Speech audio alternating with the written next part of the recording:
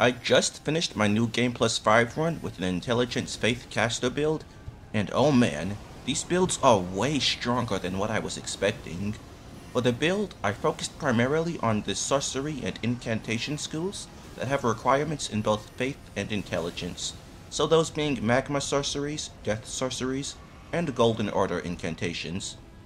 This is not only to stick to the theme, but also because these are extremely powerful abilities capable of completely melting HP bars.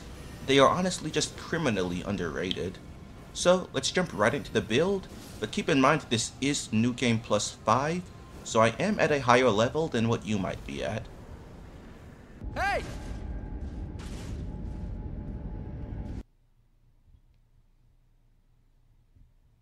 Alright, for the build, I changed the setup around a bit depending on which spells or incantations I'm focusing on for a specific fight, so I'll cover each individually.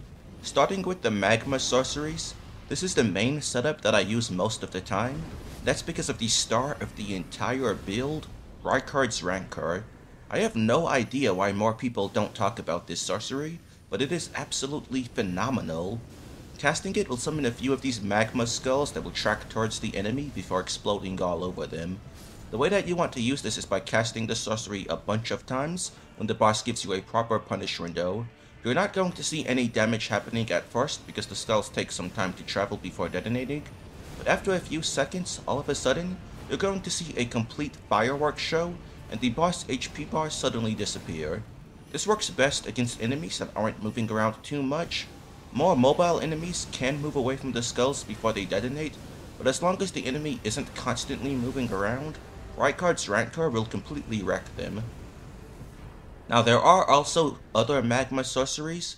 They don't see as much use as Rykard's Rancor, but they are still useful in their own rights. Roiling Magma is unique as you can aim it at the ground and it will tick for a few seconds before detonating. You can have about 3 of them out at the same time. It does really good damage when it detonates, so if you know an enemy is going to move to a specific spot at a specific time, you can set this up for a ton of damage. However, most of the time I would have gotten better results just using Rykard's Rancor instead of this, since the damage is delayed anyway. But you can also hit the enemy directly with Roiling Magma, and it will damage them immediately. Damage will be lower than detonating it, but it is still good damage for when you need a source of immediate damage. Magma Shot is also used as a good option for when we need to get immediate damage out. It will do around the same damage as a non-detonated Roiling Magma, but it also leaves a pool of lava, which, if the enemy stays in, it will do a lot more damage than Roiling Magma, so it's also just a good sorcery to keep in your arsenal for immediate damage. And then there's Gelmer's Fury, which I almost never use. The problem with this one is that you are locked into a long animation without any hyper armor while using it. If you can get a proper punish window to use it in, it will deal excellent damage, but the opportunities to do it feel almost non-existent and would have just gotten better results casting something else. Now for the gear on this setup, we cast with the Prince of Death Staff. Because at high amounts of intelligence and faith, the scaling is incredible, and at a certain point, it's actually the highest scaling staff in the entire game. So we will cast with Prince of Death, while offhanding the Mount Gelmer staff for a 15% buff to the Magma sorceries. Even though the Gelmer staff also scales with both Faith and Intelligence, you don't want to dual wield them, as the scaling on it is way lower than Prince of Death, so you get more damage casting with Prince of Death than you would by holding 2 Gelmer staffs. Then we use the Golden Order Seal to cast our incantation buffs. We also have the Sword of Night and Flame equipped as our weapon option. The sorceries do cover enough ground on their own, but Sword of Night and Flame is still really nice to have for situations where you wouldn't get much chances to use the sorceries.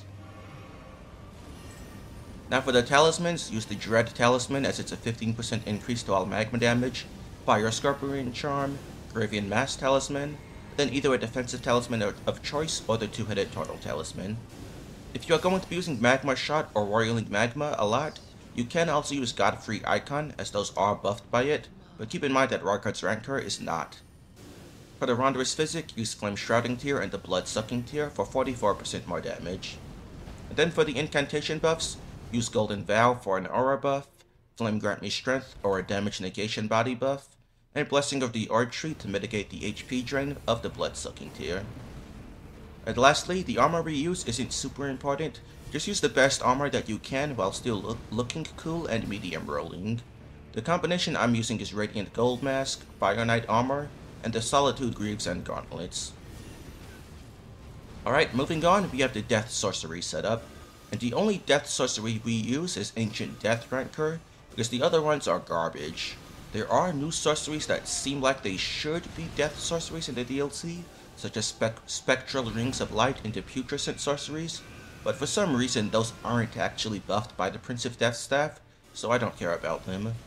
But that's fine because Ancient Death Ranker is strong enough to be all you need. This sorcery is a lot like Rykard's Rancor, but it deals magic damage instead of fire, has longer range and tracking, but less damage. But don't be fooled by that less damage, it still does great damage for what it is. You can rack up a ton of damage with it before many bosses even get near you. We will mainly use this setup for enemies with lower magic resistance than their fire resistance, or if we just simply need the better tracking and range. So for the gear, just like before, we cast with Prince of Death Staff, not only because of its incredible scaling, but it's also going to be buffing Ancient Death Ranker. Thus, we also use a second one in our other hand for even more damage. Golden Order Seal again for buffs, and then Sword of Night and Flame as the weapon. Talismans, use Godfrey Icon as this is chargeable, Magic Scorpion Charm, Graven Mask Talisman, the Defensive Talisman, or Green Turtle.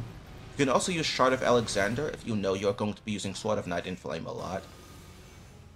Then for the Wanderer's Physic, use the Blood-Sucking tier and Magic tier for 44% more damage.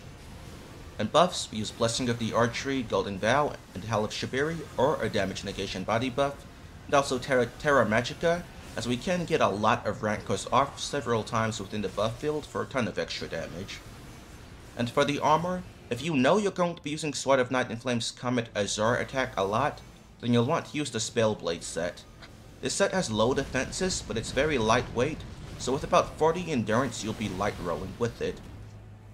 And in these high New Game Plus cycles, most bosses will two-shot you even with better armor, so the extra iframes from light rolling can actually be more valuable. But if you're not going to use Sword of Night and Flame a lot, feel free to just use whatever armor you can medium roll with and still look cool. Now lastly we have the Golden Order setup. With the reputation Holy Damage has, you might not expect this to be that strong. However, Golden Order incantations, specifically Triple Rings of Light, is incredibly powerful. This incantation summons 3 Destructo Disc Rings, which will fly to the enemy, then back to you like a boomerang, damaging the enemies both times. Now, you don't get extra damage by all 3 rings hitting compared to 1, but there being 3 rings is still great, because it gives this incantation a massive hitbox and AoE. So even agile bosses will usually still get hit by it both times. Also, you can chain cast this incantation with itself without having to go back to the startup animation, so very similar to the Rancors, you will cast this several times within proper punish windows, and before you know it, the enemy's HP bar will just disappear. The Golden Order setup is excellent to use against enemies that are weak to Holy, which, especially with the DLC, there's actually quite a lot of. There's Tibia Mariners, Deathbirds, Skeletons, and even Ghost Flame Dragons. But even if the enemy isn't weak to Holy, sometimes this setup is just better than the sorceries, thanks to that massive hitbox. Triple Rings of Light main downside is that it consumes quite a bit of FP with how many times we cast it, but we can also use Discus of Light if we need to be more FP efficient. Discus of Light is basically a lower damage, much smaller hitbox version of Triple Rings, but it costs almost no FP at all, so it's great to have in your arsenal, especially if you only have like 38 mind. And then there's Radagon's Rings of Light. The purpose of this incantation is that it's a 360-degree AoE with a massive range and great knockback, so it will do you wonders if you are surrounded by enemies, but it's strictly inferior to Triple Rings outside of that, so it's good to have in your arsenal, just not going to be commonly used. And for the gear, cast with Golden Order Seal because it scales with Intelligence and Faith, and is the highest scaling seal in the entire game, plus it buffs our incantations, which is why you'll also use a second one in your other hand. And then for the weapon, I'm still using Sword of Night and Flame, but you can use a Holy Damage weapon instead, so that it's benefiting from our buffs. For example, the Coated Sword is an excellent weapon you could use here. Talismans use Sacred Scorpion Charm, Phlox Talisman, and then I also like to use the Two-Headed Turtle Talisman, as well as a Damage Negation Talisman. Wanderer's Physic, Blood Sucking, and Holy Tear for 44% more damage. Incantation buffs use Golden Vow, Blessing of the Archery, and Hell of Shibiri or a Damage Negation body buff. Armor, make sure you use the Radiant Gold Mask, as this buffs our incantations even farther, and then the rest is just the best you can use while still looking cool. Now before we talk about the stats, one more important thing to mention is that this build benefits tremendously from using Spirit Summons, as aggressive bosses can make it a bit challenging to find a proper window to cast our spells and incantations. With a good summon, as soon as the summon pulls aggro, you can cast your abilities a bunch of times. It's basically a death sentence for most bosses. The summon that I like to use is Dung Eater, because he is very aggressive and debuffs enemies' defense, but in these late New Game Plus cycles, bosses can kill him pretty fast, so you may want to use a tankier summon like Telu the Golem Smith. And now with all of these setups covered, let's go over the stats. I have 80 points in both Faith and Intelligence to soft cap on Defense of Death Staff, 12 points in Strength and Dexterity to use Sword of Night and Flame, 60 Vigor because it's mandatory, 60 Mind so that I can cast my sorceries and incantations a bunch of times before needing to use a flask, and 40 Endurance to be able to use good looking armor and still medium roll, and also be able to use the Spellblade set and light roll. If you are trying to play this build at a lower level, it's not really going to work out too well at level 150 unless you give up on the sorceries and just focus on Sword of Night and Flame and Golden Order incantations. If you were to do that, then you could go with the stat spread shown on the screen here. You can also play at a lower level than what I am at, but above 150, putting less points into Mind and Endurance. Or you could even use Godric's Great Rune to save you an entire 35 levels, which goes a very long way in a build like this, but Intelligence Faith builds do benefit very well from being above level 200, so I do recommend doing this as a New Game Plus build on a character that you are not level restricting too hard.